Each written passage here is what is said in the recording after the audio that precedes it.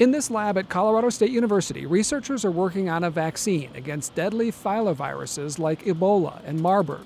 With every attempt at producing a vaccine, there'll be successes and there'll be a few failures. And the goal of vaccine development, of course, is to have one product that comes out and meets the objective of protecting humans. Professor Dennis Piero is the director of this CSU lab called BioMARC. Here they're working under contract with the Department of Defense to manufacture an Ebola vaccine for human trials, initially to protect soldiers against a biological attack. But if the vaccine works, it could be used to treat the general population.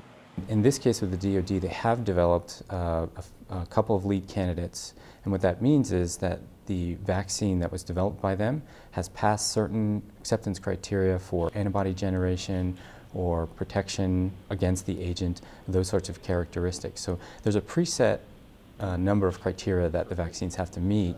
Then they decide, yes, we believe this one has potential to have the same effects in humans.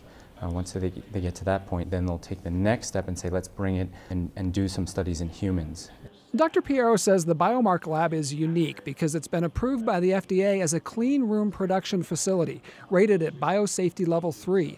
There's no live Ebola here. That requires an even higher biosafety level. Instead, at BioMARC, they're using a non-infectious protein that hopefully will spur the body to generate an effective Ebola antibody in upcoming human trials.